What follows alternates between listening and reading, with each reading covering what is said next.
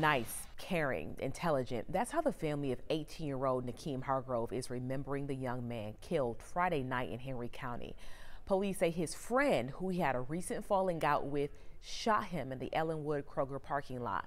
11 Alive's Dawn White sat down with Nakeem's grandma and his 3 siblings over the weekend, and they shared the legacy they want to be remembered for.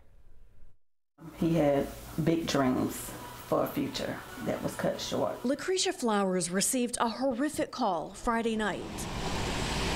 Her 18-year-old grandson's life came to an end in this Kroger parking lot. It hurts that I won't see him grow up to be the man that he had became. I won't see that. I won't see him get married. I won't see if he ever have kids. It's devastating as a grandmother. We'll never get to hear his voice again. Me being the older sister, I was the mom.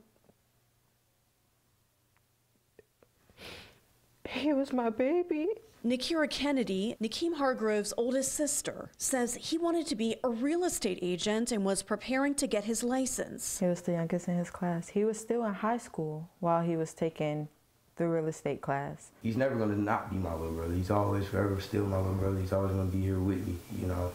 I just hate that he had to come to such a tragic end. Henry County Police have charged this man, 18-year-old Omarion Thomas, with murder. We want him to pay for what he done, because it's not fair to us that we'll never see him again. As they prepare to bury the young man with so much promise, Nakeem's family reflects on how they want him to be remembered. Nice, humble, genuine, caring, intelligent. In Conyers, Dawn White, 11 Alive News.